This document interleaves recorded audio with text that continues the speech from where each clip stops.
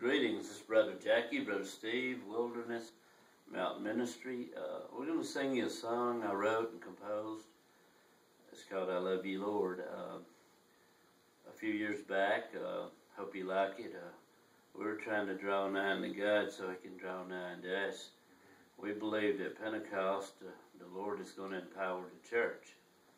2015, like He did the early church with the Jews, but this time with the Gentiles, and then graft the natural branches back in again with the Gentile church, grafted in.